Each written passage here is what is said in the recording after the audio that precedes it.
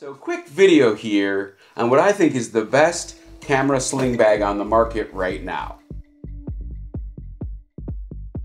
As longtime viewers of this channel know, I used to use a bag made by Kelly Moore. This one right here, canvas, very office worker-like, classy, understated, doesn't really look like a camera bag, pretty great. Reinforced sides, removable camera insert, which I think is cool and really handy. But it has no drink holders of any real size on the sides here. So if you wanted to have a drink, either it goes in the front pocket and gets your pens all wet, or worse, it goes in the middle pocket with your camera gear, gets your camera gear all wet. No good. So this major design flaw, this otherwise basically perfect bag for camera stuff, had me looking around. Among other things, I tried the Wotancraft 7-liter pilot bag and thought it was a pretty great bag, but it was a little bit too small for my needs.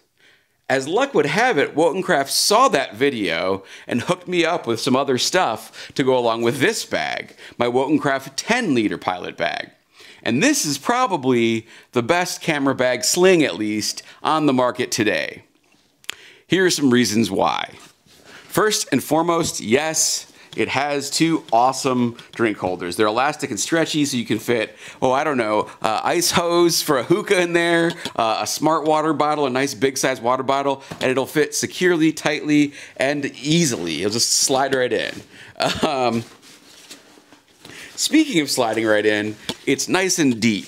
So I can actually fit a GFX 100 Mark II holster style, put it all the way in the bag, and then pull it all the way back out, no problem, with a big 110mm lens on it.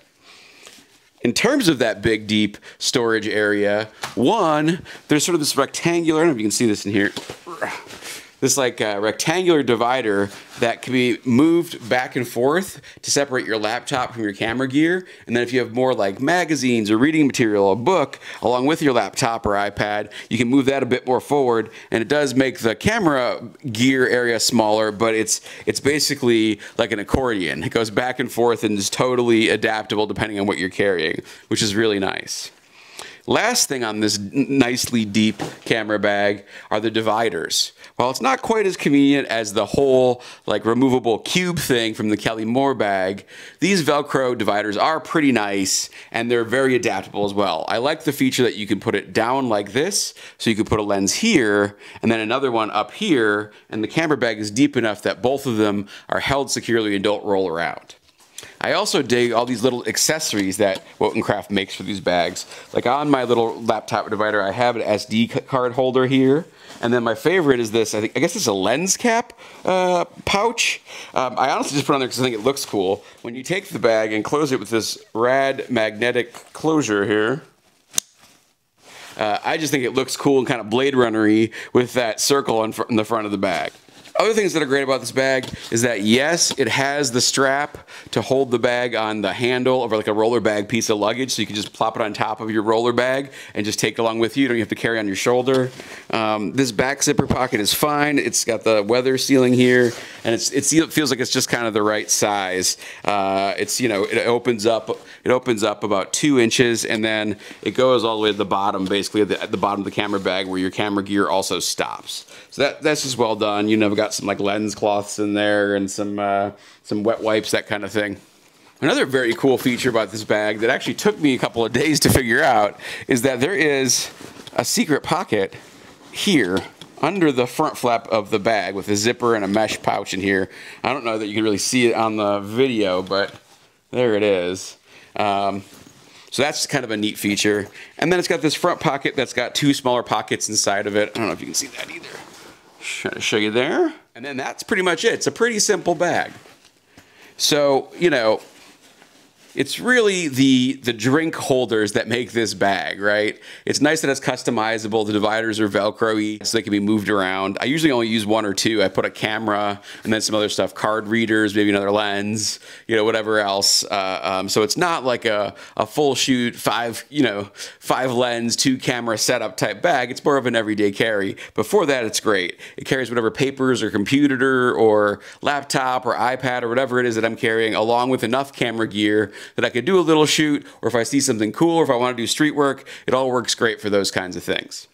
Of course, one of these videos would not be complete without me complaining about a few things. The first one's pretty small, but I just feel like this handle is a little flimsy. I wish it had a little more meat and weight to it. It makes me feel like that's the first place that's going to rip or tear. The other area that is sort of a point of failure, I feel like, are these plastic connectors here. I feel like this should have been metal. I think also because of these sort of flimsier plastic connectors, sometimes the strap gets like twisted up really easily, and that's pretty annoying. But it's not hard to undo and untwist. I just feel like I got to do that a lot. Like maybe it's this material isn't wide enough, or it's not like stiff enough, but it gets twisted a lot. And then you're always like, okay, which side of the pad thing did I put it on? This is actually wrong right now, for example. There we go.